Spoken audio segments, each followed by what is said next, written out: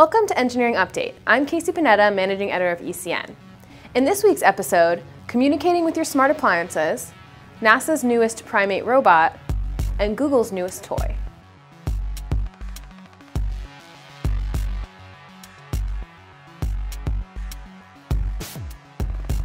If you've ever arrived at the grocery store only to realize that you don't know if you have eggs, or been in a rush to get home and start the washer before you rush to school to pick up the kids, you might be interested in LG's newest creation, HomeChat.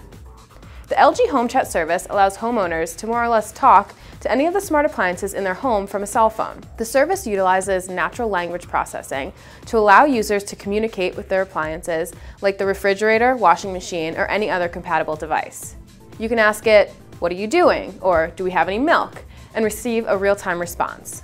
When used in conjunction with Smart Manager, the system can communicate what's in your fridge without even having to look. The system also features an oven option, where the smart oven will come up with recipes and ingredients lists for you. It'll also set itself to the correct temperature when you're ready. If you're going on vacation, you might text the system, who will respond, "Should I convert to vacation mode?" That might mean putting the fridge in power-saving mode and programming the vacuum to sweep once a day.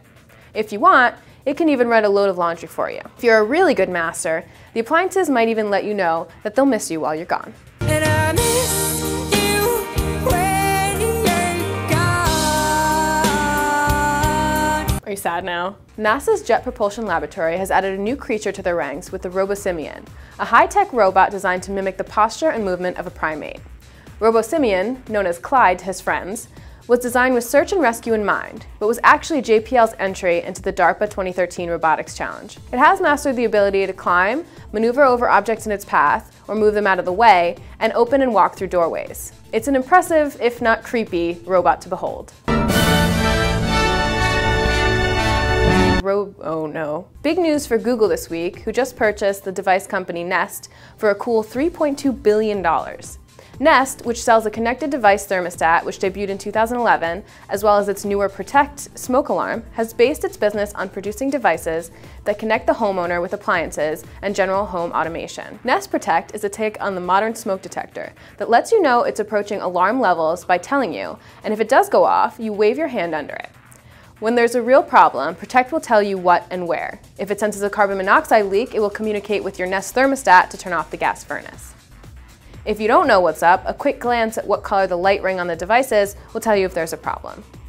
While there has been some debate about why Google paid so much for a small company, it's a pretty good indicator of their focus on design as well as the future of smart appliances. That wraps up this week's episode. Be sure to join the conversation on Facebook, Twitter, and LinkedIn. I'm Casey Panetta, and this has been your Engineering Update.